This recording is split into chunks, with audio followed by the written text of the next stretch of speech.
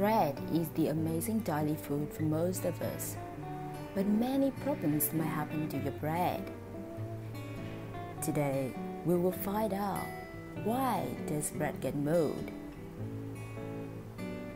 Sometimes you could find some hairy spots on the bread after a few days. They are called mold.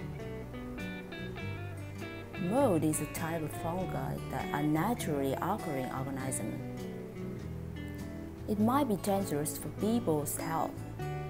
Some of them are toxic. So, how to prevent the moldy growth? Actually, there are series of ways to protect the bread from moldy growing.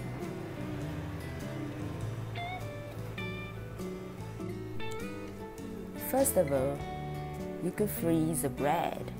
This is a traditional way to preserve bread. Or you should try not to slice the bread yet. Slicing will speed up the spoilage of the bread. It can also get moldy more easily. Finally, and the best way, use all-season absorber package. It is really by far the best way to store bread. Especially, all-season absorber doesn't only prevent the bread from staling, it also prevents the mold growth. By using it, your bread will be fresh just like taken out from the oven. If you feel this video is useful, please like and subscribe our channel for more videos. Thank you and see you later.